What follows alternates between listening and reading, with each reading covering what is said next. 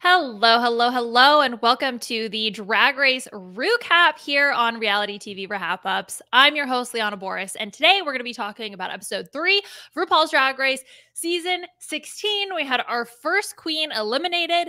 We had a ball, both having fun and literally a ball. We have so many looks to go through. We will talk about every single one. If you're watching the YouTube version, we've got images, the one-stop shop to go through all of the looks for this week. Yeah, yes, it was a lot. I'm like overwhelmed by by all the looks, by all the drama, all the queens. And thankfully, I'm not alone. We have our wonderful panel here to help me break everything down. First, let me welcome in Aman Adwin. Aman, how are you? Yes, I love the episode where they all come together. I'm great. I'm happy to talk about it. I feel like it's the true premiere of the season. And we're definitely hitting the ground running with these queens. So I am excited to break it all down today. And my hat twin, Beth Dixon. Beth, how are you? The theme on the runway this week is beanie slash whatever toque or whatever you call these hats. It's just very cold. The theme of this week is cold. It's cold. But I'm doing well. I love a ball episode when every single queen is there because then we get extra looks to look at. And boy, were we fed this week. So I'm excited about that for sure.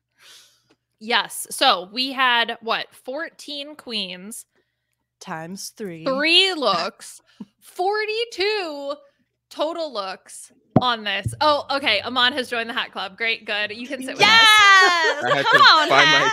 Damn, now I have to get a black hat. Now I'm the odd one now. Oh, it's gray. It's kind of gray. Oh, okay. Okay, so it's the mixture between. Yeah. Oh, that's so cute. That's the little baby hat.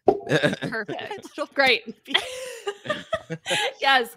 We're going to talk about 42 freaking looks today. It's absolutely, it's wild. It's funny because, you know, they usually advertise and it's this many looks. I mean, I didn't necessarily see some of the promos. Maybe they were doing that, but this has to be a record, 42 looks in one episode. And we get one of them, of course, constructed. The other 2, the queens were allowed to bring from home. And I feel like we just really need to start the episode before digging into all of the meat and potatoes of the Maxi Challenge. The groups are meeting. Y'all mentioned this. This does feel like the real premiere because now we're having both of the groups come together. We're getting to see these queens interact with one another for both good or bad reasons. I think it was also very interesting, Aman, to hear some of the queens who know each other give us a little bit of insight into some of the queens' personalities. Yeah, I mean, the more and more that this show goes on, the more likely it is that drag families are going to, you know, have legacies on the show, or people that just work together are going to be cast together on the show. So I think that that's probably highlighted a lot more this season, given the fact that there is a Rate a Queen system going on. So they wanted to have queens that have history to see how that's going to affect how people rate one another. So it's, you know, it's kind of giving like, you know, like social strategy comes into Drag Race in a way that we haven't quite seen before, because we know what All Stars looks like, but this is the first, like, you know, main series flagship season that we're having to deal with these relationships. And they're definitely, the ships are shipping. Okay. They are paying dividends so far. Definitely. And I also think too, that like, I was really excited to see is what is Morphine and Plain Jane going to be like? Because they're both like really, I don't know, ready to read a queen kind of thing. And come to find out they know each other and they're actually like kind of related, the adopted sister essentially into the family. So that was like, I didn't expect that. So this goes to show too that like in an age where, you know, we can be connected with people so like far across the country from ourselves, we're seeing that manifest itself on Drag Race as well. That interaction was especially interesting because then we get Plain Jane saying, "I am a Morphine stan." I was like, oh, okay. I was like, I didn't expect this. Another thing I didn't expect was Plasma going for Saphira over the singing. That was a surprise to me. That was not a surprise to me. That is a music nerd trying to be protected. If anybody has ever been to music school or theater school or anything like that, you know that oh, you won the challenge and I didn't? Okay, well, that means that, you know, like there's a sense of security. So that did not shock me. Okay, what about Dawn calling Megami the Eeyore of drag? As soon as she said that, I was like, oh, I kind of see it. I know. But why? Like, is she just like, I don't know. I mean, I guess like her performance last week during the talent show was like a little bit of like a sobering reminder of like what's going on in the world. But I didn't necessarily see it as like ER-ish so much as it was like just like it just sort of shifted the mood. But maybe maybe she's just a little bit more like on set and we're not seeing it yet. So maybe that's a storyline that they're setting up. It's gonna be really interesting. Maybe she's going to get like the Trinity K. Bonet in season 6 edit. You know, the woe is me queen. That's kind of what I was. That's the kind of sense I've gotten, not not actually from the show, but more so from her tweets and her social media. That comes off as being a little bit more. I hate to say it this way, but like a little bit more like defensive of why she's had to do things, which you would do. You're an artist and you're on television, but there is very much that kind of Trinity K. Bonet kind of. Not defeatist, but like, this is what I do, and I can't like bring it to the competition. Let me ask you a very fair question. What do you do successfully? Quickly. I also want to share, though, that Megami tweeted my favorite tweet about this week, and it says, the theater gay 3-stage Pokemon evolution. Plasmander to Janmelion to Alexander. Yes. It's so true, though. I see it. Yes.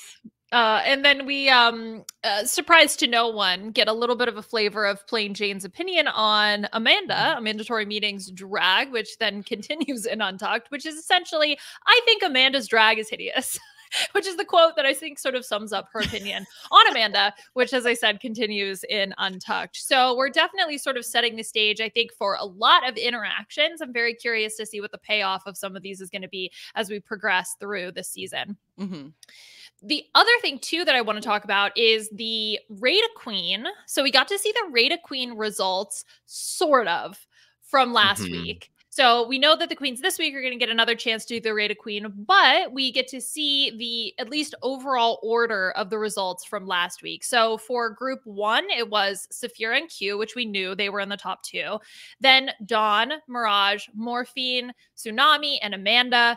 The week 2 order was Plain Jane, Geneva, Nymphia, Plasma, Maya, Hershey, Megami. And it seemed like Morphine, Maya, and Megami all had sort of something to say. And I think that that's where the Megami's response then was also kind of giving Eeyore in that moment of like, I don't understand. Like, why was I last? Like, kind of thing. I know that it wasn't like maybe like a talent for a talent show, but I also felt like the message was more important. And that girl, you held signs up, okay? You can't try to win like, the challenge by was being, the most topical and bringing us back to a place where we get it, but that wasn't the assignment. Okay, and you have plenty of time in your DRs, hopefully if you're an engaging enough character, and just in the workroom in general, to talk about that stuff. Please do talk about it, shed light on it. But for the talent show, girl, for the talent show, I held up a piece of paper.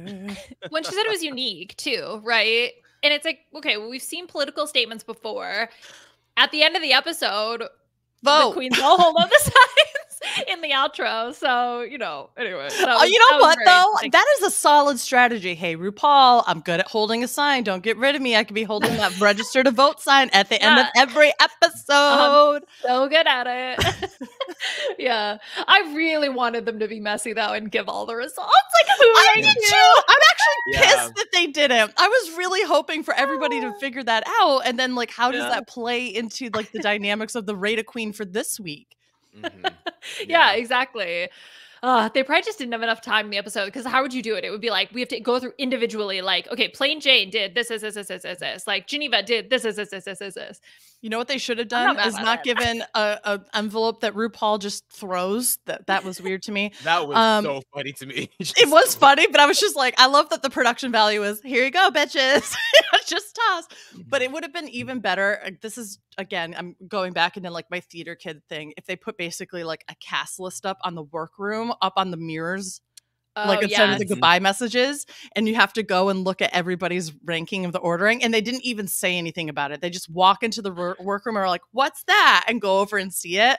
Producers, hire me. I mean, it's not stopping the girls from talking amongst themselves. I'm sure as we get to see that, Nymphia seemingly sussed out why it was that she was not in the top 2 last week. Nymphia for traitors. That's all I'm saying. Yeah. I think a lot of the unseen stuff that we're probably getting, and I would be interested to see if she can confirm this at Roscoe's or wherever on the road, whatever. If she, had been having conversations with all the other girls and asked them first, like, so would you rate me? Would you rate me? And was like, yeah, it was Plain Jane. Plain Jane did something to my rating. So the math ain't mathin'. To be fair, I don't think that Plain really tried to hide it that well either. So she's like, no, I voted really fair. It was Agatha all along. All right. What else? Okay, there's one more logistic thing, feels like logistics, that I want to talk about, which is this idea of the immunity potion. So the next day in the workroom, sort of after the queens come together, both Plain Jane and Saphira get their immunity potions, which specifically say instructions not included. We find out from Rue later that they can either use it on themselves or another queen, which I thought was very interesting, but they have the ability to essentially use it at any point in time, although there is an expiration date, which we'll find out about later. I don't know, maybe at final whatever, that's like the last time that you can use it, final 6, something like that would be my assumption. And the other thing about it was that it seems to me, based on this episode, is that they have to decide whether or not they're going to use it before the tops and bottoms are announced, which I think is fair. It reminds me of Survivor, the immunity idol. Essentially, it's a similar concept. So I'm kind of okay with that. Nothing was used in this episode, but I'm sure we'll hopefully see it at some point moving forward. And I love the idea of using it as a bargaining chip to save another queen. Yeah. Although what ultimately does that really do for you? I don't know. Especially if they're not going to add any more potions in or not, right? So if there's the potential, like I could see them saying this potion's only good for 3 episodes, and then on the 4th episode, here you go. Here's another potion to add into the mix and that kind of thing. So if they do it periodically, I could see there being an opportunity. But I'm with you, Liana. And strategically in a game like Survivor, there are situations where it makes absolute sense to use your idol on somebody else in the game. But this is not the same kind of thing, even with the vote. If they continue to do Raid a Queen, which I have a hard time believing they just stop after the first couple of weeks. I really think that that's just going to be a part of the whole thing, which I think is great.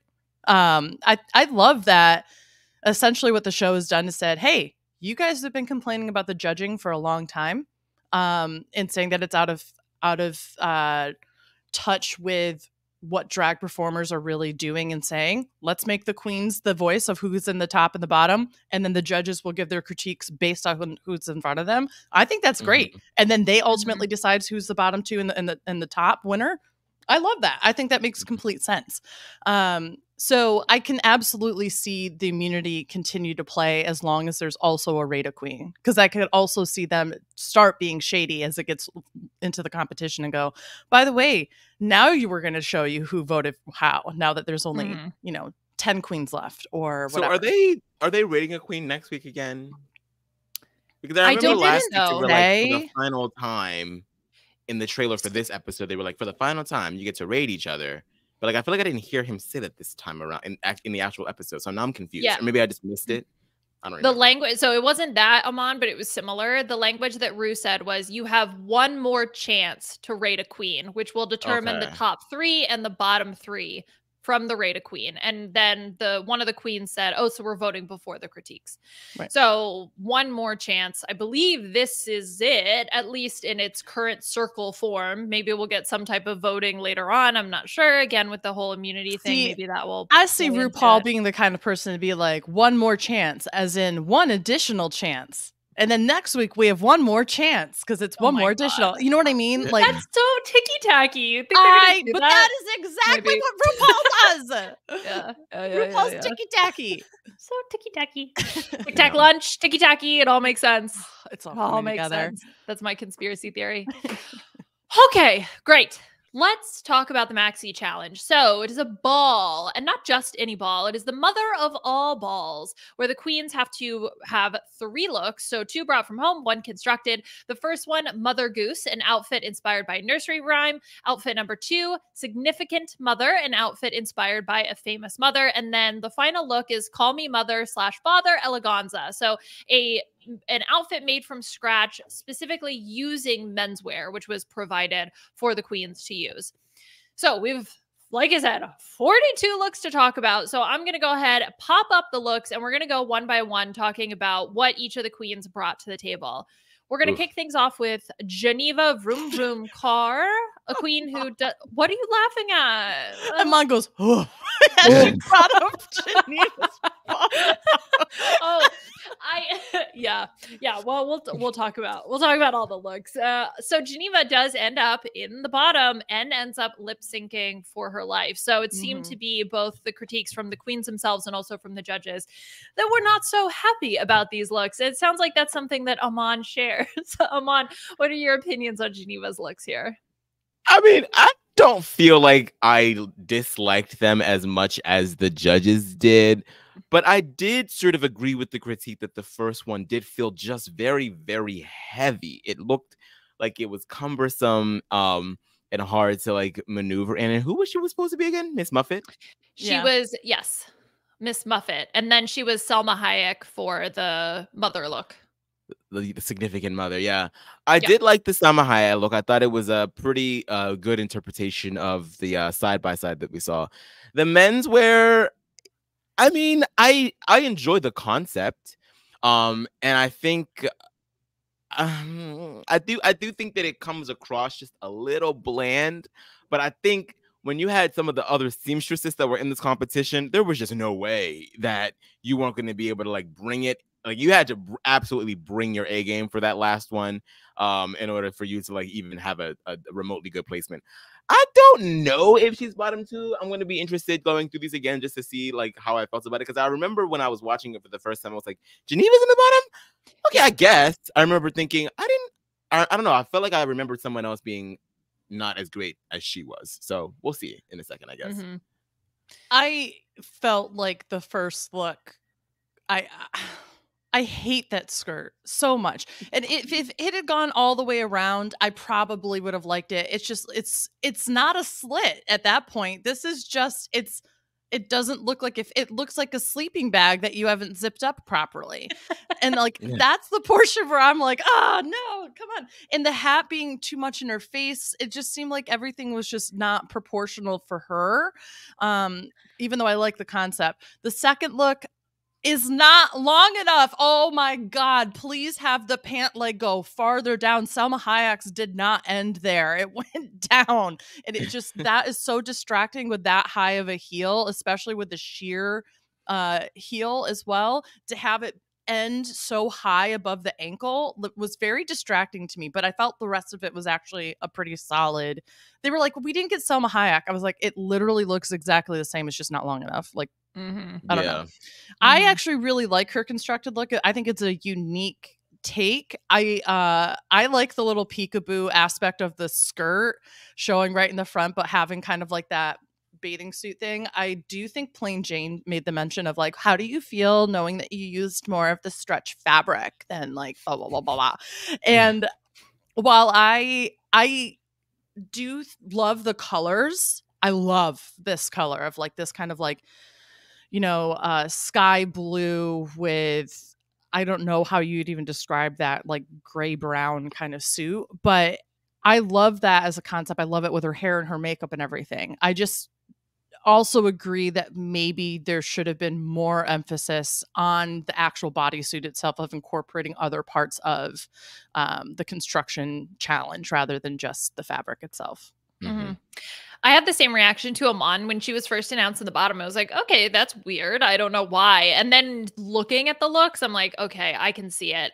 I think I didn't have as much of an issue with the first one because it's so freaking cold. And the fact that it looks like a sleeping bag looked very appealing to me. I would love to be wrapped up in that hat and the skirt and it just, you know, cozy on up in that. And then, I mean, the last look, when Plain Jane said that in the workroom, there was a little, you know, bell that went off that was like, oh, this is a problem.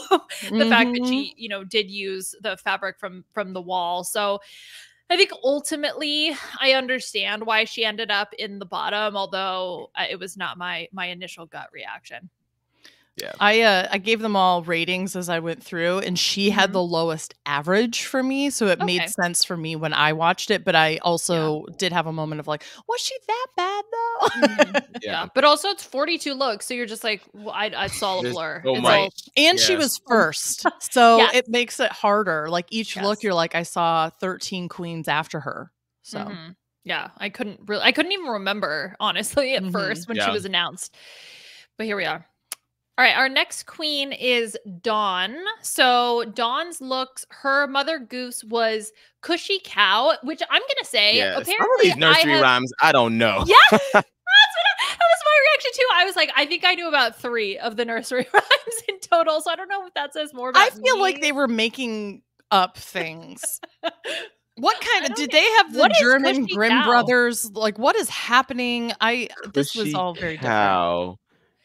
I thought she was cow, Bonnie, let down by milk. Did they give them a list? Like, did they give them a list? Because how did they not repeat? Like, that's the thing I was genuinely more shocked about. I was expecting repeats because when I think of nursery rhymes, there's like 4 that I think of. I'm sure they had to submit who they were going to do, and then the producers made sure there were no doubles because they've done that in the past where some queens have been told somebody else is already going to be doing this look, you have to find something else. Or somebody else is already going to do this song for their talent show lip sync, so you have to find something else. So maybe, especially given how early this ball has come, they probably said, they probably had more control than if it was a later ball. This nursery rhyme is basically just telling the cow to either give me milk or die. So maybe that's why we're growing up. Oh, no. Maybe it is some Grimm brothers stuff. Damn. Oh God, yeah, I just read it. Oh, I mean, aren't most nursery rhymes like a little bit messed up? But that one kind of gets straight to the point. So her significant mother look was Audrey Hepburn, which I absolutely adored. I think that was probably my favorite. Although it was interesting because when she drew her concept for Ru, especially with the suspenders going all the way down to the boots, I was like, oh, I love that. But then the execution, maybe it's because of the actual bodice piece. The suspenders I wanted to be like the focus. Like I wanted that to stand out. And I completely forgot and almost didn't even notice that she had them on when she did her final runway look. So, I mean, I know that Dawn is a seamstress and it was kind of like, oh, Dawn VQ, like who's going to win? But and she wasn't even in the top. Yeah. But I kind of understand why. I do too. This last look of hers that she constructed, I'm not going to pretend like it's not impressive that she was able to do that. Of course, there's a lot of technical abilities here, but I completely agree with everything you said, Liana. And on top of that, it's kind of a mixture of what Shea Coulee constructed in season 9 and Selena Estidis's last season where she was in the bottom for that look. So I felt like this was her trying, like where Shea won that challenge and Selena was in the bottom 2 for that challenge or something like that. Like, I feel like this was safe in the middle almost. But I don't know. I mean, her wearing those heelless heels, I think really gave her a lot of, cool points with the first look. The Audrey Hepburn, her face was stunning. And then I do think that the last one obviously was technically difficult to create. But I think that in terms of the other, when you compare it to the other ones that were technically difficult to create, those ones had like more of a clear cut image of like you could see what it was. Whereas with this one, it's a little bit, it's just a touch busy in the parachute jacket type deal kind of like swallows her up a little bit. So yes, beautiful construction, but when it comes to like looking at it at first glance, it doesn't pop in the same way that the other ones would. Yeah. Our next queen that we're going to talk about is Hershey Liquor Store Jete. Unfortunately, Hershey ends up in the bottom and does end up going home. And I don't know about you, Beth, but the headline for me is really that last look. I feel like the headline is getting progressively worse. Like, because she comes out in this B look and I was here for it. I love the mixture of a latex and a fur moment. That is incredible to me. I love the silhouette. I love how she looks, and I love the short little, bus driver wig. I love all of that. I didn't feel like it was Mother Nature for the second one, like, which is what she was going for. That was like globe on fire, but the fire is leaves, and the leaves are a weird yellow green color. Like, I just the dress itself is cool, but it just, for me, it was like I was supposed to be doing something else, so I'm going to use this for Mother Nature. I just felt like it could have been a little bit more to what she was trying to do. Not that it doesn't look cool, but. And then the last one, as soon as I learned that she didn't make the pants, it was done for me.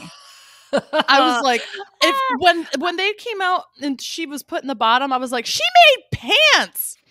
What? And then they were like, but you didn't make those pants, right? She's like, no. And I'm like, oh, okay, nope, she can go home then. Yeah. Because otherwise, and I hate the orange shoe with the mint green. But other than that, I was like, this was absolutely safe worthy. That top is beautiful, like constructed and everything. But no, you lost me when you didn't make the pants, unfortunately. Yeah, I have the same neck in the pants. Yeah, I don't want to sound like, because once again, I am not a drag queen. I am not a seamstress. I'm not going to sit here and pretend as if I, have the skills or whatever to create looks and all that and curate and all that.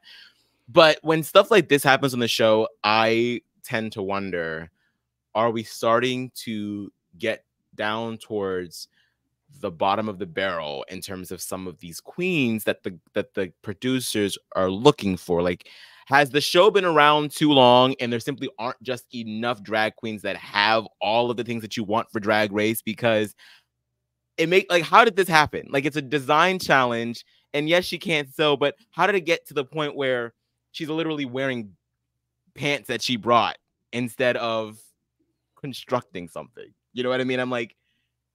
Maybe I missed it in the episode. I was at a bar, it was kind of loud. I kind of missed a couple things here and there, but I feel like we didn't get enough of her difficulty in the edit. You know what I mean? Like, where was the struggle? Where was the decision? I'm just going to wear pants instead of I'm going to create this look. I don't know. It's because all we got was the first part where it was like, I'm going to make these socks into a pleated skirt. And I loved the concept. The execution, of course, was a little iffy. I feel like she should have went with, I would have rather have just seen that and to be a busted skirt than you wearing pants that you didn't even make. Because then you're not even, it's like, for sure, it's a foregone conclusion at that point. You're going to go home because you didn't do the challenge. Everyone else did the challenge. And I was just like, oh God, this is really bad. And it's no shade to her. Once again, I'm not a seamstress, okay? So please don't misunderstand my critique as in I could have did something better. I know I can't. But it just feels like how does stuff like this happen? Because there are other people on this cast that don't sew, but still came up with something. It was just, I don't know. I just felt really, really sad for her.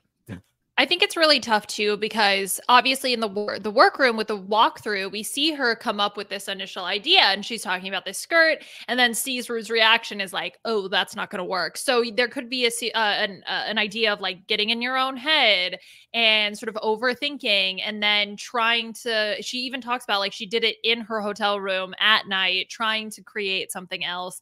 So this also just could be an example of sort of the pressure of the competition and feeling like, oh my gosh, I don't know what I'm doing, because I thought that Hershey had a really strong showing in the first episode. Yeah. And so to see her kind of drop the ball here, I think was unfortunate. At the same time, someone's got to go home first. And so unfortunately, if we do have to lose a queen here, that's just the nature of the beast. And even if given other circumstances, maybe she can create something different, it didn't fit for the first challenge. And maybe this first challenge looks different and she makes it, passed in a couple weeks. So that's just sort of the nature of the beast for this episode. That's very true.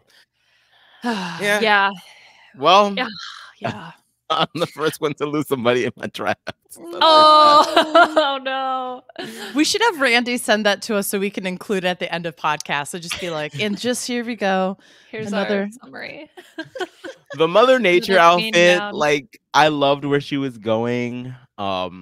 but it just didn't go far enough. It was basically just, a skin tight dress with some things glued on top of it. But I did like the concept. I did like that it was more of like she went for like a planet theme as opposed to like, trees and vines and, that kind of thing. So was she, am I just noticing, or is this just the angle that I'm seeing here, like the reflection? Did she have a fake pregnant belly on? Obviously, she wouldn't have a real one.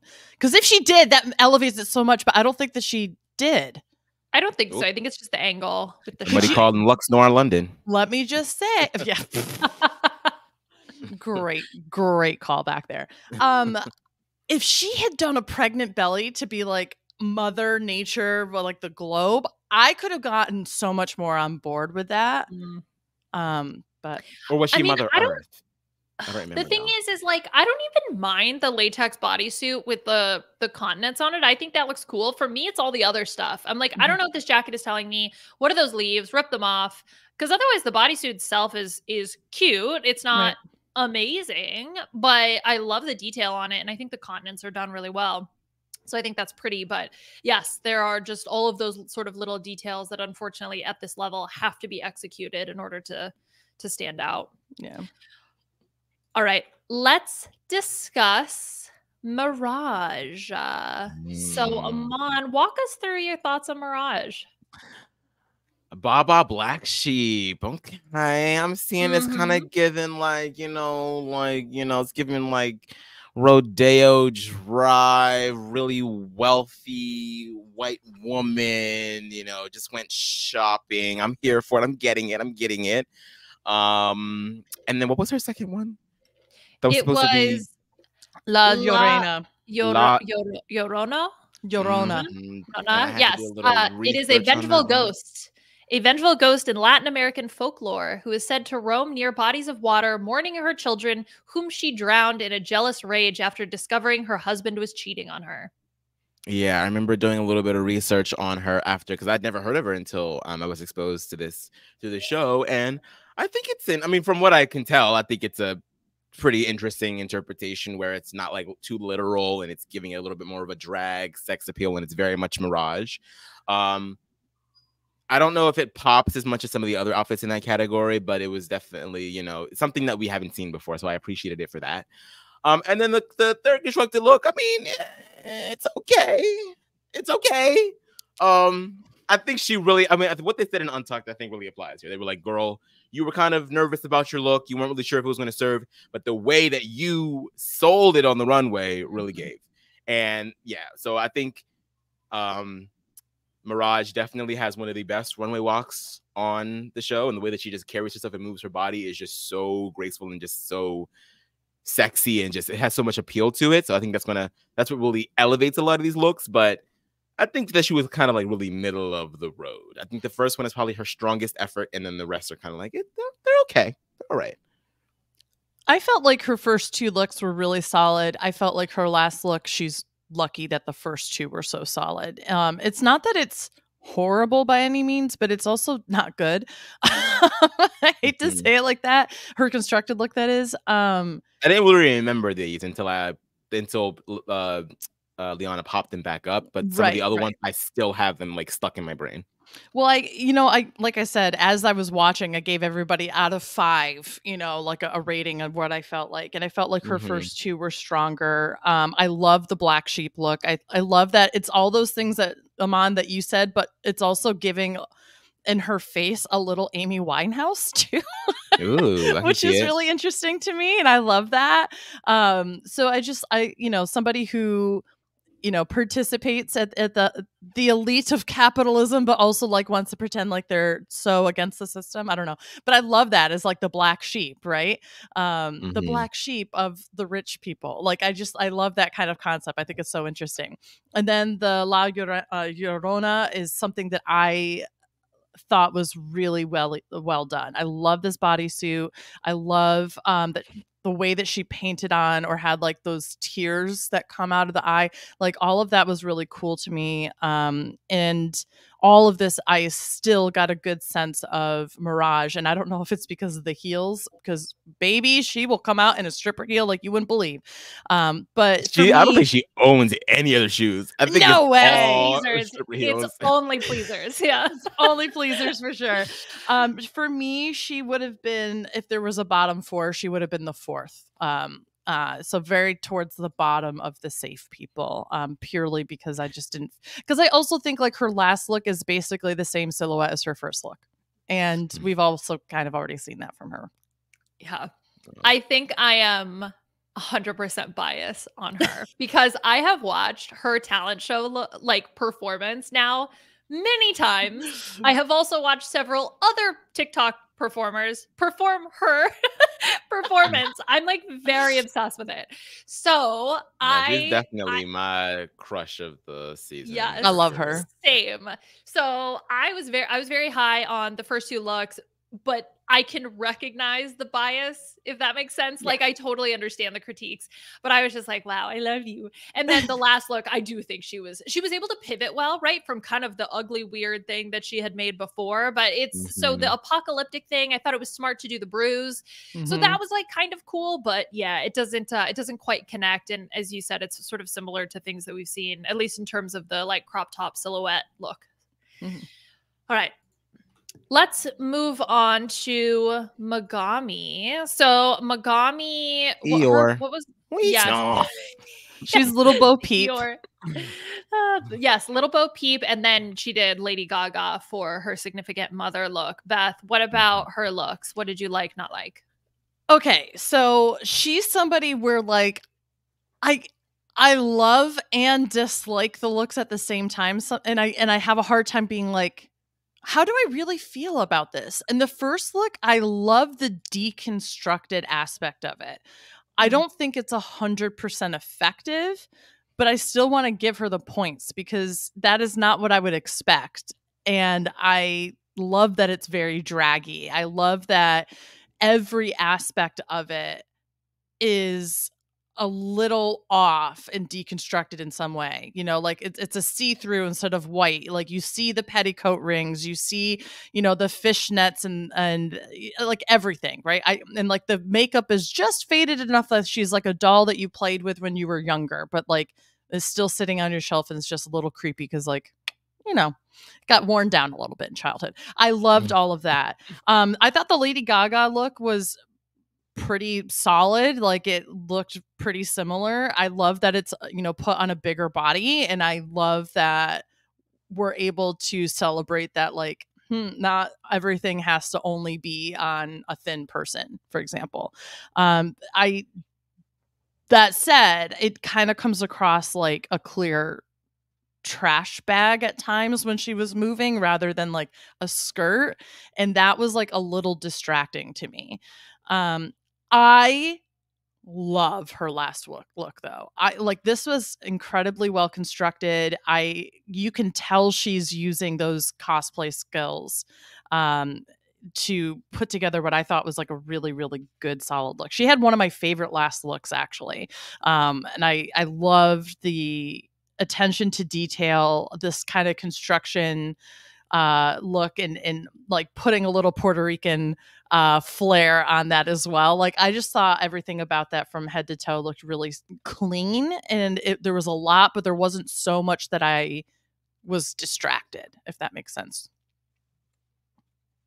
So I'm kind of looking it up right now. So because the Lady Gaga look, y'all know I'm always gonna when it comes to Gaga.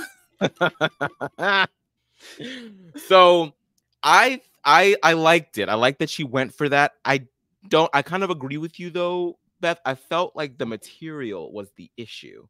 Because if she was going for the look that she is giving in the Telephone music video, it's not so see-through. It's kind of like a paper mache type, like heavy plastic latex type look. It looks very like she's like coming out of like a machine and she just been plastered with some type of like material. That's what it kind of looks like in the video. With this, it didn't sort of like, it didn't go far enough, I would say. And it looked a little bit too costumey, which is what she does. But I think this didn't go far enough towards the drag realm that I was like, okay, I'm here for it. The hair, I think is great. Doing the thing with creating the telephone out of the hair, great. I love that. And I really enjoyed her last look too. I thought that was very like Bob the Builder. But Yeah. like I feel like I could see like Bob the drag queen wearing something like this. Roberta really the Builder. Yeah. But I really enjoyed I think the first one is probably her strongest. I feel like this is what Bo Peep in Toy Story wishes that she could wear. Like I feel like that matches the Bo Peep's personality of Toy Story to a T, because she's a little, va-va-voom in the movie. You catch my drift. So that's immediately what I thought of, and I thought that was probably the best outfit that she brought forward. Oh, you are muted, Liana. Oh no! How will you know what I think? I'll just repeat it. The proportions, I think, on the first look are just so good. Like, I love the way that dress makes her, the shape of her body. It's stunning. I think my struggle with the last look is because of the way she's done the color blocking, it really disrupts that vertical line. And because she has the mermaid at the bottom is also a different color, that it's like chunk, chunk, chunk. And I kind of wish that I would have rather her picked two of those to be the same color to then continue to elongate and just really, for me, make it. But I love the idea of the Roberta, the builder. So I think that's very cute. I think it's definitely safe. And I think she ended up in the right place ultimately. Okay. Mandatory meeting. So a mandatory meeting, she sort of has four looks, because her mother look was Michelle Visage. So she sort of has the transformation of Michelle, which I thought was very cute. And then her mother goose look was Little Pussy, which I was also not familiar with. I love Little Pussy. Her coat is so warm, and if I don't hurt her, she'll do me no harm. I won't pull her tail nor drive her away, but Pussy and I together will play. That is 100% been on somebody's Tinder profile. You know it. You know it. And you know that nobody knew that nursery rhyme, because I certainly didn't. Yeah, I did not. And that's what, so that was for the first look. I was like, do I just not get it? And then that's why I don't get it. There's something so weird about the way she looks with the short little dress. It makes her look like I don't know, like a bell thing. It's so weird to me. I kind of love it though. I love it. Sure, like what the story is, right? Like, is that dress supposed to be like a baby doll dress? Is she supposed to be a baby, but she's a hooker stripper baby that likes playing with pussies? Like, because then I'm kind of like, that's kind of weird. Or is it baby hooker? You know what I mean? Like, she's a young, a fledgling hooker that loves I googled playing. Little Pussy. Don't do that. Little Pussy nursery rhyme. Or have safe search on. Oh God. So I like it because of the proportions. Like, it's playing with, this is so unrealistic. Also, those cats are ginormous. Those are big ass pussies. That is not little pussy. That is big pussy. Those are big pussies right big there. Pussy energy. BPE, everybody. Yeah, this had a lot of big pussy energy here. But she also, I love the proportions, because it's also, remember like when Naomi Smalls first comes into the workroom in the first in season 8, and you're just like, wow, those legs go on for days. But she has also a normal size abdomen. There's like no abdomen here. So it's just like really funny. I love it because it's so kooky and draggy and all that kind of stuff. That said, I do hate the pussies. Sorry. And I think that her makeup reminded me a lot of Magnolia Crawford here.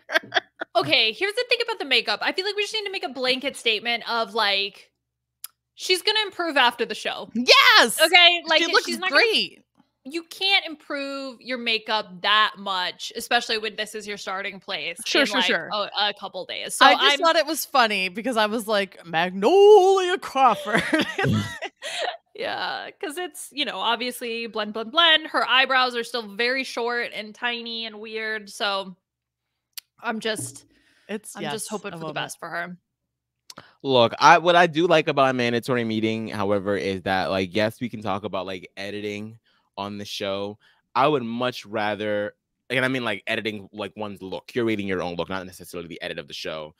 And I much rather prefer when judges give that critique as opposed to you're not giving enough. Because I think the one thing that she's gonna get, like she's gonna put each and every like ounce of her ideas into her looks, and I love that.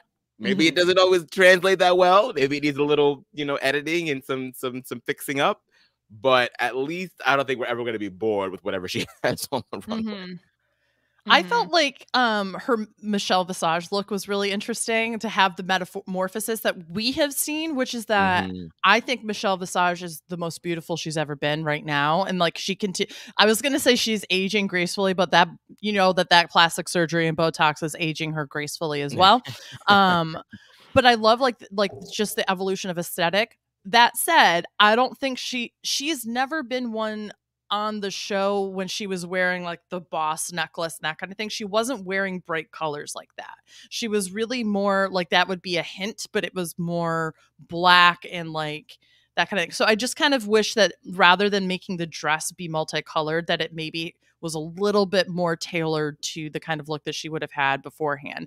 But then having that fun reveal and everything, I felt like it was fun. I don't think it's necessarily the best look altogether for that category, but I thought, you know, it helps when your leopard print heels work for both looks, you know? Right. And then I thought that she did a great job of the construction. I love the little you know, the skirt pleating on the bottom and like kind of like the tube top and just the elements of the handkerchiefs and such. I thought that was really cute.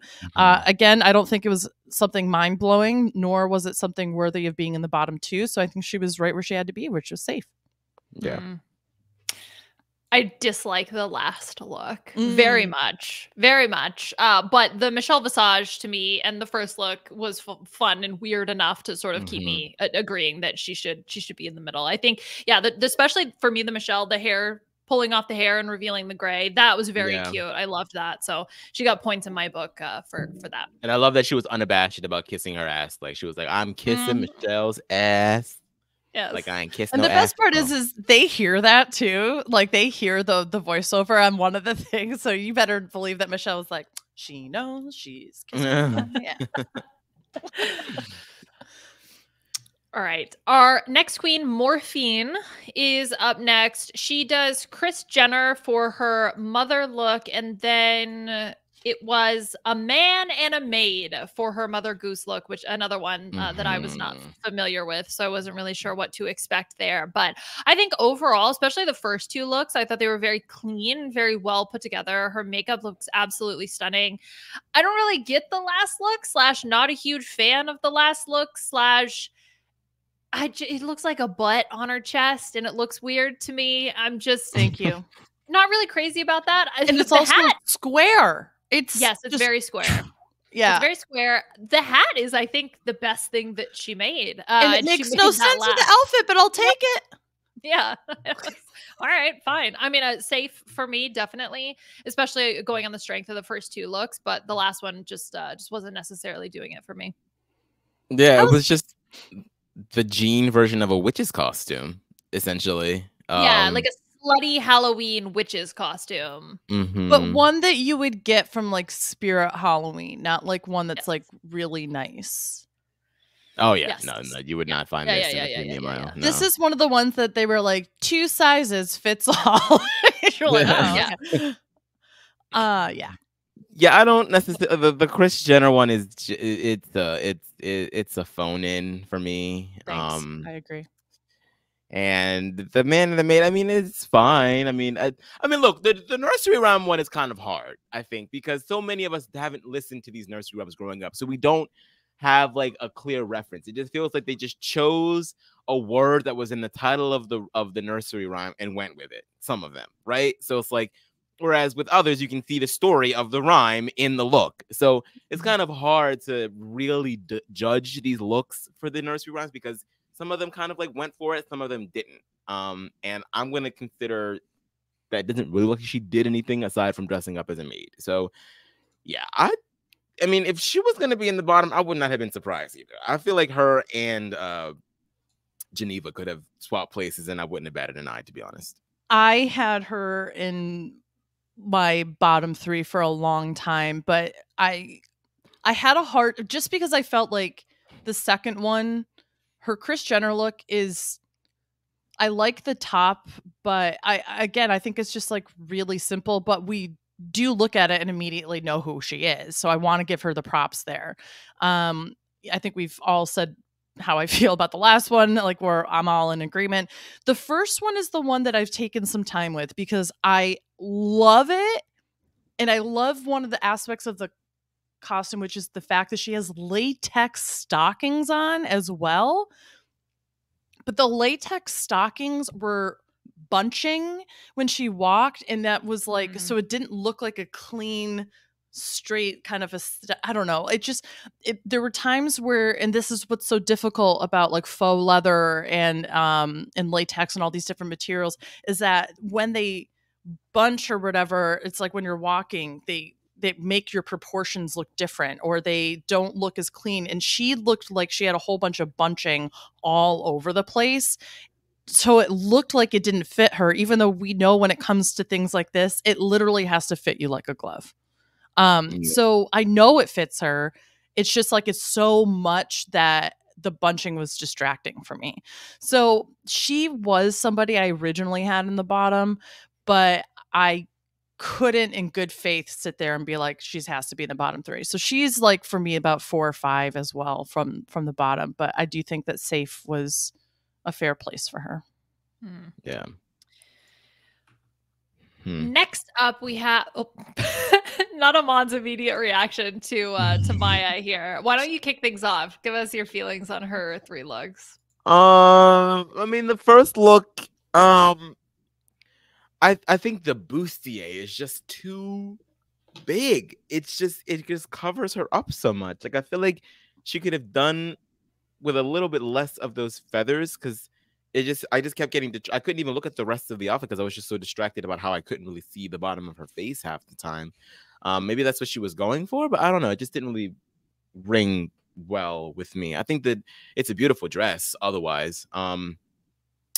Yeah, I agree with them. I was definitely getting a little bit of Missy Elliott from the choreography, at least, that she was giving with her second look. But she did do that weird thing that Missy Elliott or that Lil Kim did at one of her concerts, like maybe like 4 or 5 years ago. She does like this weird like Matrix move. So when she did that, I did laugh. So that was funny.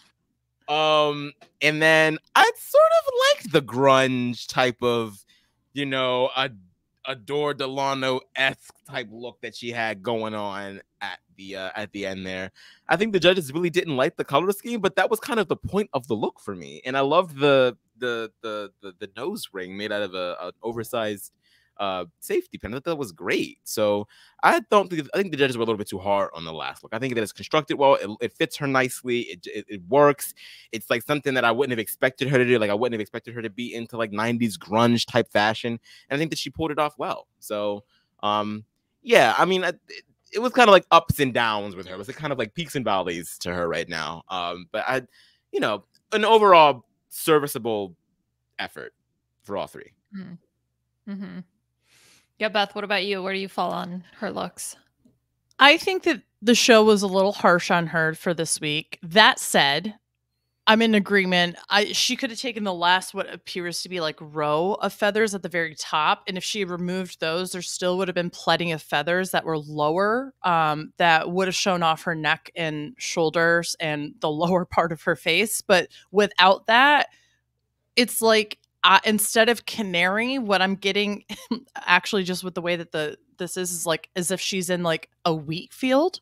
Like, that's what she, like, I'm trying to make my way through here, you know, like that's just like what I was getting. So I wasn't even getting canary as much as I know that it's a canary yellow and everything. I was getting agriculture. So she, but I thought it was gorgeous. I want to see her beautiful face as well. I do agree that the movements were Missy Elliott, but I saw her come out and I knew it was Lil' Kim. So I think that they're being a little harsh when they're like, I don't see Lil' Kim here. I'm like, well, it's basically the same outfit. Actually, hers looks a little better than Lil' Kim's did. I'm not going to lie. Because that's kind of the point of Lil' Kim. Sometimes is that, you know, she's not willing, or she's willing to be like, I'm actually the product. Whatever I'm wearing doesn't really matter. I love her last look. I think that she's one of the few people who came out and I felt like her last look was better than what she brought in the other categories. I agree. Like, you're talking about mismatching flannel. That is like the ultimate grunge thing you can do. I agree about her aesthetic and such. I think what really got her was how she said that she's disagreeing with RuPaul about her personality. She's like, no, I'm really loud. And we can now say that for weeks, including the pre-season coverage, I think she's loud when she's performing in terms of her presence, but she's not loud and energetic when she's talking, or, you know, what, like, there's like a reservedness there that I don't think that she's as aware of.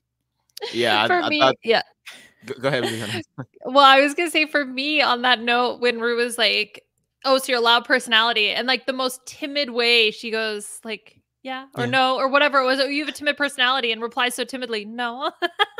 It was like, so oh, funny. No. And then they kept in the awkward silence too. I was like, Yeah. oh, girl, no. Yeah.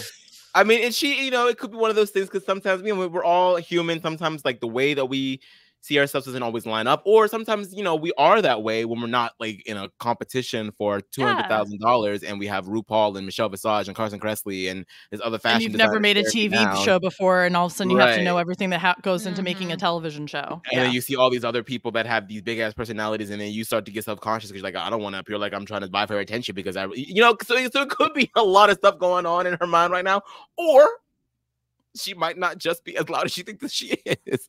Who knows? I guess we'll see. But the only thing that my takeaway from that entire exchange was kiss to death, kiss to death, kiss to death, kiss to death, kiss to death. Yeah. I was like, all right, well, how many episodes we got before we're going to be getting this critique over? Aman, I thought for sure at the end of that, I was going to be the one who was missing my first person after. I was like, there's no way they keep this in here just for her to be safe. And then she was, and I was like, okay, so she's going to have the Trinity K. Bonet, you're too quiet. And she's going to be like, no, I'm not energy. Yeah. So that's where I thought, that I was going to get from her from this season. So hopefully she turns it around.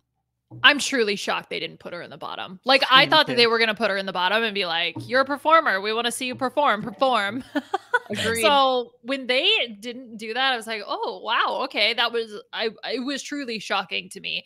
And I think that, I mean, I'm happy that they did, because I do think that she had the strongest of the queens that were in the bottom. I think she had the strongest 3 looks. So ultimately, I'm happy with that decision. Although from a production and just an editing standpoint, it was a surprise. Yeah. All right. Our next queen, we're now starting to get into some of the queens who ended up in the top. And the first is Q. So Q has Judy Garland for her mother look, and then it's the Man in the Moon for her Mother Goose look. And I think that, well, actually, first of all, in terms of the judges, so the guest judge this week was a designer, Isaac Mizrahi. I'm not 100% sure how to pronounce that. I don't remember that. Sorry. But it was so lovely to have an actual designer as a judge for the ball challenge. And I think he rightfully gives her due. Yeah, I know, right? Wow, shocking planning. And I think he gives her a lot of credit for what she's able to create. And I think especially for me, the first 2 looks were very strong. And then the last one was obviously very good. But a bit overshadowed by Nymphia when we talk about her next. But Yeah. Aman, what were your feelings on Q here? I really enjoyed the man on the moon outfit. I like the top portion. I'm not entirely sure about the shoes that she chose. It felt a little like it kind of like left me wanting. There's like so much adornment and like, you know, it's just so bejeweled and everything at the top, and then it kind of like dies out towards the bottom. So I feel like if she would have stuck the landing, it would have been like a 10 out of 10 for me, but I enjoyed it as a whole. The Judy Garland dress is just gorgeous, and I believe she made all of these, correct? So once again, like, girl, the talent is overflowing.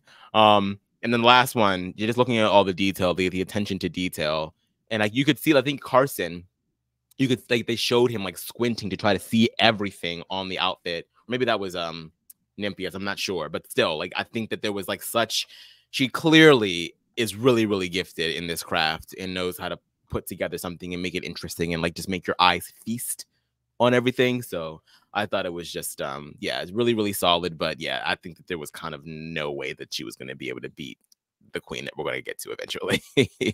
Yeah, no, definitely. Anything you want to add? But once you're done sneezing, anything you want to add about Q? Sorry, yes. I mean, I think she deserved the win or this week, and I love her outfits. But I also understand Nymphia winning for sure. I thought that all three of the outfits were at least number one or number two of each of the categories. I love this first outfit so much with the man in the moon and like the little headpiece. The thing that throws me off a little bit with Q, and especially this, like the way she paints was her, which is gorgeous, but I think it's intentional here that it's like just a little unnerving with that man in the moon face. Like her, like it looks a little like one of those creepy like porcelain dolls that you would have that was, you know, something like that. And I think that that's intentional, and I really both enjoy and fear that. I love the material that she has for that outfit. I just, from head to toe, I thought that was great. The Judy Garland coming out, and it looks exactly the same as the poppy dress, just like a little bigger poppies. What a great way to still be doing something bigger and bolder and draggy, but also being true to the original. I thought she did a beautiful job there. And then this last look, I love how sculpted it is. I love the various different clashing black and white patterns that still go together. Like it doesn't look like it's clashing. That takes a lot of talent, and you can tell there's just even with the different kinds of seams that she used, which I think that's the detail they were getting into and trying to look at, is like, whoo, this wasn't just, you know, a simple seam that she did. Like she really went in there and knew how to do things in an effective way. And that Angeline wig really killed me as well.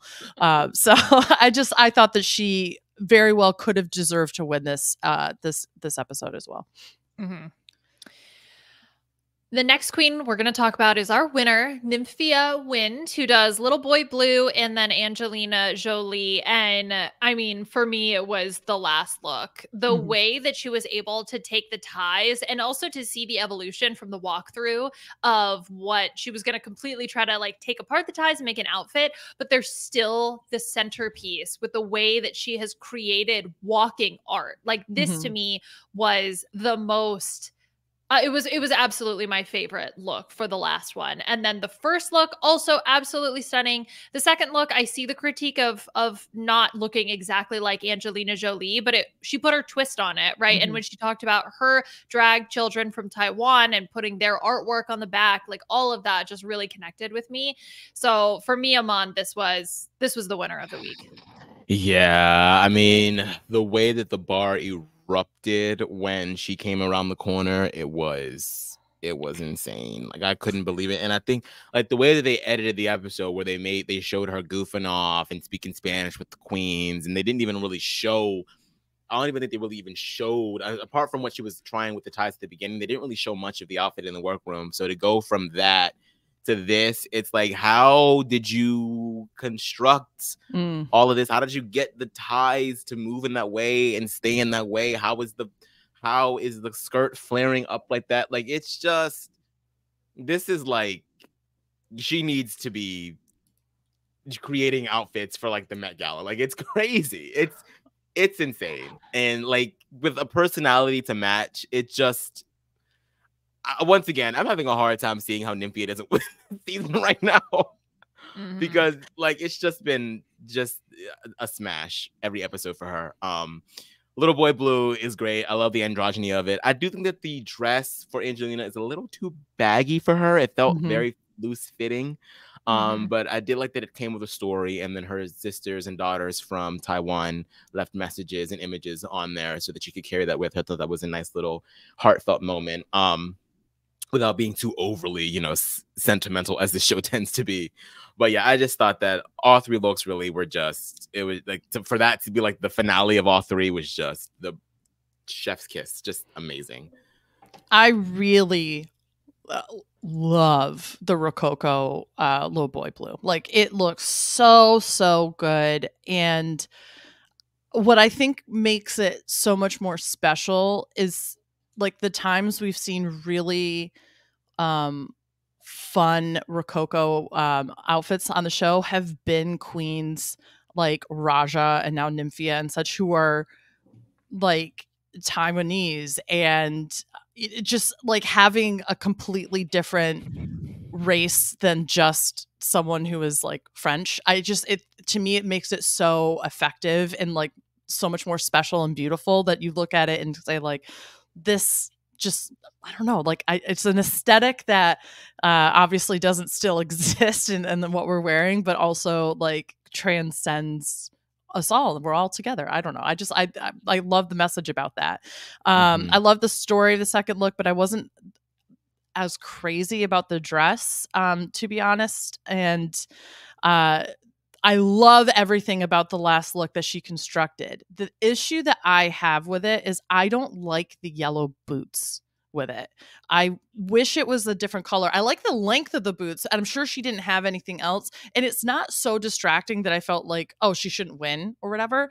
But I did think that because I felt like Q's looks were more consistent across the board, of all three of them are really strong, whereas I felt here we had two really strong and one good look. That's the only reason why I felt like Q should win over this. But I do think that her constructed look was the best out of everybody's.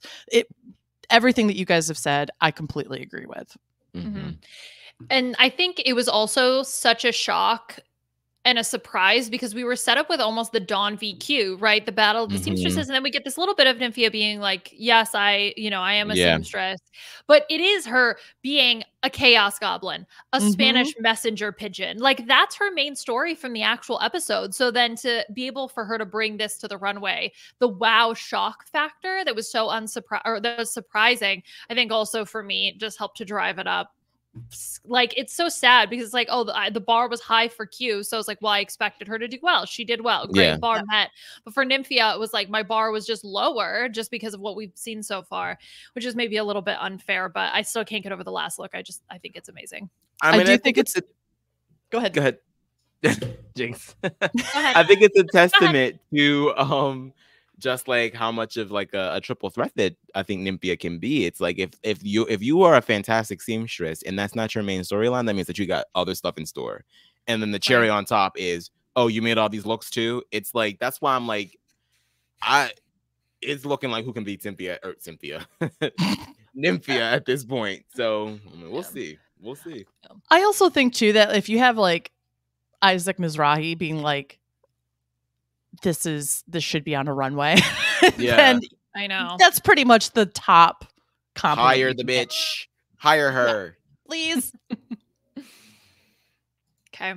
let's talk about our last queen who was in the top.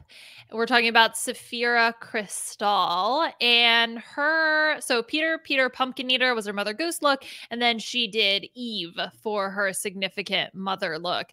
So this is one that sort of narrative wise was a surprise to me. But then when I look at all the looks, I'm like, okay, I can see it. I think the looks combined with just her presence, and we hear that a lot, is she just has such an energy, like a commanding energy. I mean, I don't know if you felt that when you saw her with her wonderful hat, but it does come across with the way that she presents the looks. And I have to say, the first look, I was like, where did this come from? How did you bring this to Drag Race? It's huge. It is absolutely huge, and it is a gorgeous. We actually had the pleasure of having some of the people that helped her at the bar that I watched at this past weekend and during the commercial breaks. We had the person that created the pumpkin look was there, and then the person that created that rattlesnake that she has in the Eve look was there, and I forget what the third person did. No disrespect to whatever the third person did. I think she might have just been like a part of like her team. I don't think she made anything for any of these outfits, but yeah, it was really cool to see those people, put a face behind all these names of designers that we see that end up that have their show on the work on the show.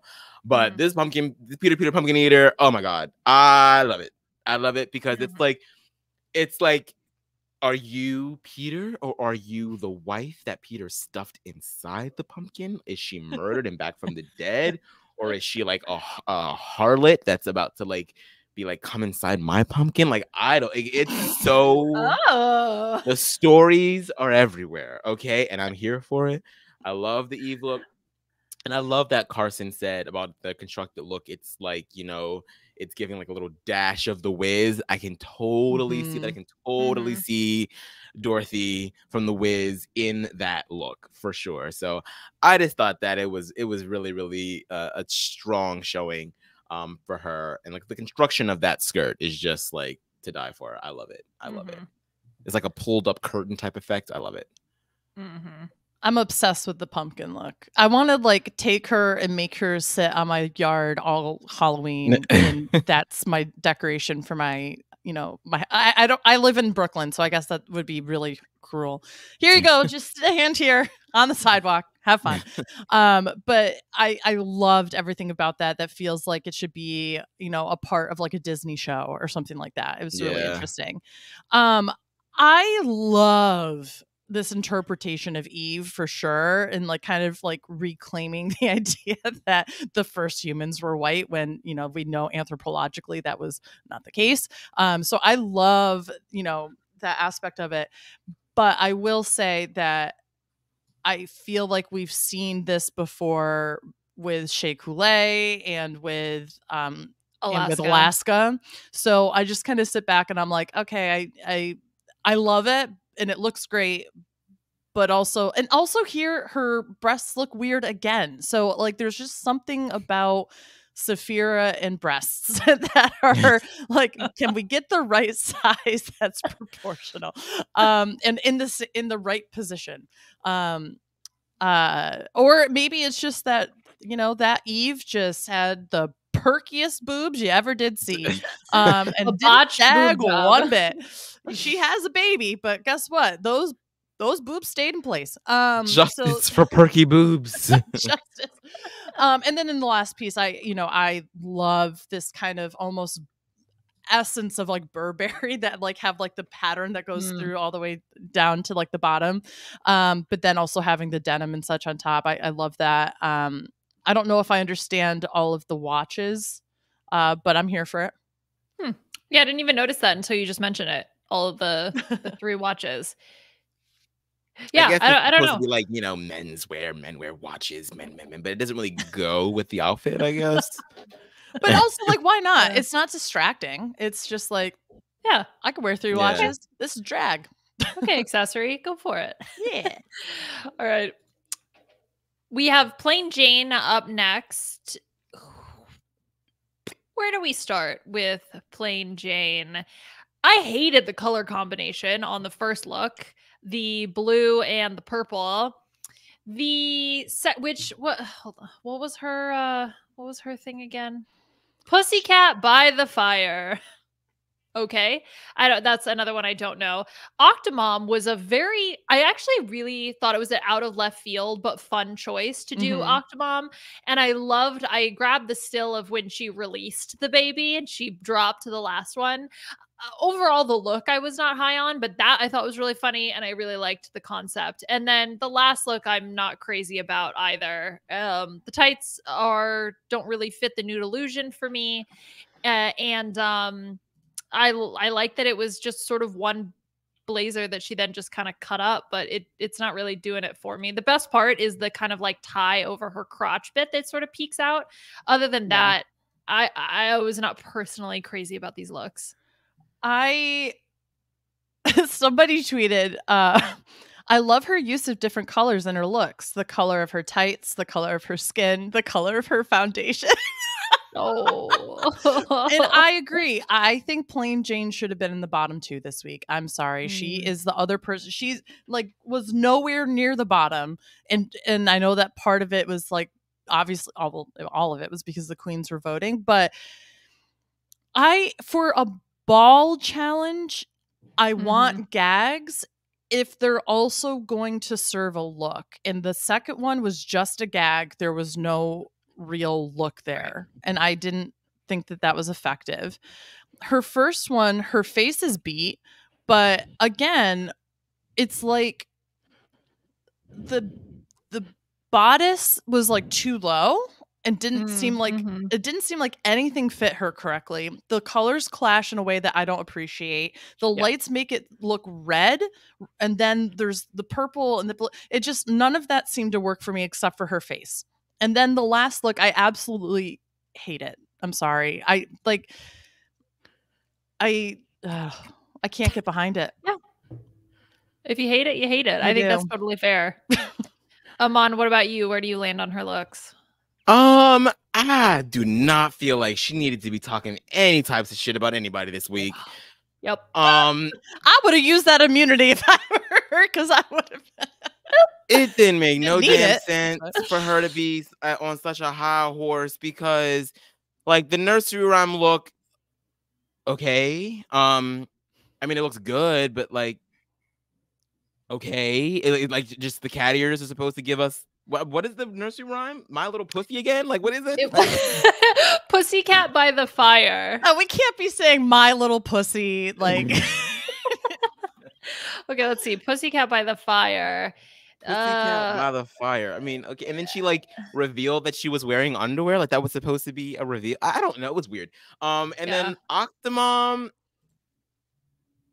Okay, I guess. I mean, I feel like I would rather have seen you pregnant, but okay.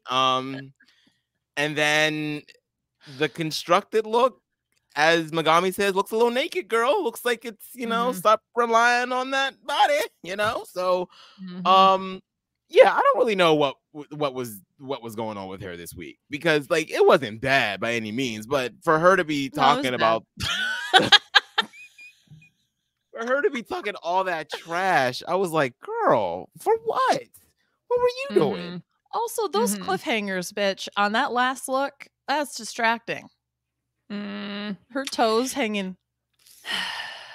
Yeah, it just I think it's the combination of the shit talking plus the quality of the looks. It was just last week you could shit talk and you were able to back it up. This week you shit talked and you weren't able to back it up. So, but like, don't get me wrong, that's great television and I'm here for it. So, what you got next week? You got to shit talk and be in the middle?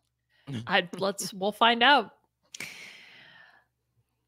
Tsunami Muse is up next, and she has Humpty Dumpty for her first look, significant mother, Candy Muse, and then sort of created this little schoolgirl look. Oh my God. When she dropped the egg in the first one, I thought, thank freaking God, because the combination works so well. But I thought she was going to be that egg the whole time. And I was so nervous for her. Not that it's not terrible. She walks out and her face just made me laugh. And I was like, oh my God, no. She looks like she's at one of those like photo op things where you stick your head in and it's like, yes, I'm at Humpty Dumpty Land or whatever. So. I love this look. I think it's so camp. It's so silly. I love that The yoke look still has like a little piece of the shell as a part of like as like a fascinator. I just loved that, and like the little yoke earrings and everything, and the way that she just dropped out of it and it kind of just like cracked open. I just love the whole thing. Once again, the bar was like, yes, bitch, yes. Isn't it like the most amazing reveal we see? I mean, we could have told you what the fucking reveal was gonna be, but it was still fun to watch it happen. And whoever said Humpty Dumpty had to be a guy, they never specified any gender, you know? Or Humpty Dumpty could be a guy and love to be in drag. So who knows? And what? And what about it? I thought that the Candy Muse homage was great. It was interesting to see that on a slimmer body, because we've only ever seen it on Candy, so it's just interesting to see how it translates to different body types. But I just, I love when people are like showing respect to their elders, as it were. So that was fun, and I love me some Candy Muse, so that's always going to give me some points. And then I also thought it was cool. It was kind of giving like Hermione Granger After Dark a little bit. You know what I'm saying? Like, Ooh. Like, come meet me in the common room by the fire, pussy. By the fire, pussy. Isn't that what it's called? Or is Pussycat by the Fire? Sorry. Yeah, not the fire, pussy. That's giving Lindsay Lohan fire crotch energy. No. I agree. I think also the chunky heel platform that she's wearing with the egg outfit or the Humpty Dumpty outfit is just so good. I think that if she had only had one of those, I don't think it would have been as effective, but both looks coming together look amazing. I love on the Candy illusion that her in the middle, between her breasts, she has an X for Tsunami instead of Candy, but then the jukebox has the K for Candy as the homage there. But I don't know. I thought that was really fun. And then the last look, I love this, schoolgirl, from a porno outfit. Like it does look really, really cute on her. I have seen a lot of people who said that she deserved to be in the top, and I struggle to put her above Saphira, but she was very much on the border for me of being like, she very well was fourth in my opinion. I think that she did a really great job. I think it was because that first look for me was just so strong. Like it was so good, the combination of the two. And then it was very cute. I love that she did press play on the boombox. Yeah. Adorable. But the last one I think just didn't. It, like, if I'm comparing the last look of Saphira's and Tsunami's, Saphira's wins for me by a mile. Right. The last queen is Plasma. So Plasma with her Tweedledum and Tweedledee look, which we found out in Untucked that Dawn absolutely hated and others agreed with. I'm here. Yes. I think it's because she did the top and bottom instead of them next to each other, like at another head. Yeah. I didn't quite get why are we doing the vertical, Aman? Like we have the top head and then her tummy head. I don't know, crotch head. Yeah, I don't understand the interpretation of this. And where's the rattle? Where's the broken rattle? Like tell the story, because I mean, clearly she, she seems to be one of like the more nerdier about the details types of queens. So I was just interested in why she went with this particular interpretation as opposed to, like you said, like a sort of like a conjoined twin type moment. I feel like that would have been a lot more striking. And the walk was interesting, I like the Anne Boleyn look. I do think that maybe it could have been just a touch more draggy, like maybe a little glitter somewhere, maybe a little rhinestone somewhere, maybe a little bit of I don't know, maybe you can't really see her shoes, but maybe like maybe a slit and like a heel, just to give it a little something. But I do appreciate the silhouette of that look a lot. And the constructed look is it's fine. It's good. It's definitely not the worst of the pack, not the best. Middle of the road, fine to me. I'm still trying to figure out this first look. It's been almost 72 hours and I still can't get it. I can't tell. And did she try to make that tweed? Because that would have been amazing if she had done Tweedledee and Tweedledum with a tweed. jacket. And I think she said something about that. And I've been trying to see if the material really is tweed or not, but it doesn't look like it, probably because of the colors used, which if she had done tweed, that's amazing. But I still don't get the twin thing. I mean, I understand she's trying to do two characters, but it's not coming across. It's not effective. Mm-hmm. Her second look does not say drag to me. It says Shakespeare, or it says a stage performance. Like, so it doesn't have the dragged up element to it. It just feels like you rented a costume. And I think that that's where I'm kind of losing her on that one, because it's gorgeous, but it's something I have seen before, especially if I go to see a period piece. And then the last bit, I don't think she did a good job here. I love the idea of the silhouette, but she's not effective in making it appear the way she wants to, which is to have the curves and such. It's a little too boxy at times. It doesn't look well seamed. You can tell that bits are kind of popping out a little bit. And again, I'm not a seamstress. I am not a fashion person. This is purely a fan who loves the show and that kind of thing. I felt like there could have been a case for plasma to also be in the bottom this week. So we had, in my opinion, we actually had quite a few people that could have been in the bottom. Plain Jane and plasma were two that I was surprised that more people weren't talking about when they did the ratings.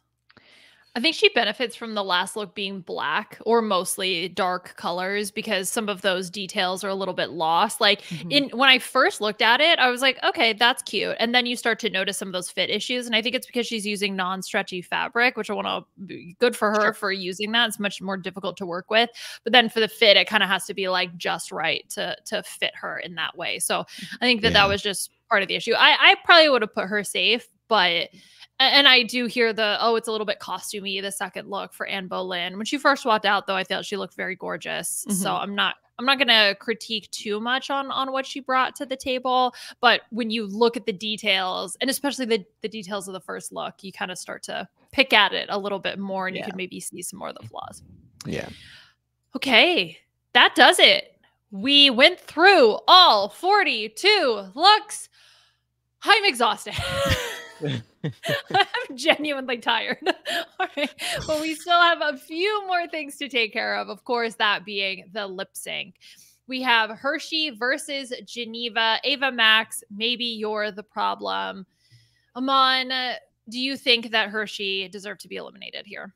Yeah, I feel like Megami just slightly edged her out a little bit here. I don't think that either... Or excuse me, Geneva. Excuse me. It was like Megami's in the background holding signs. Protect bad drag. That's hilarious.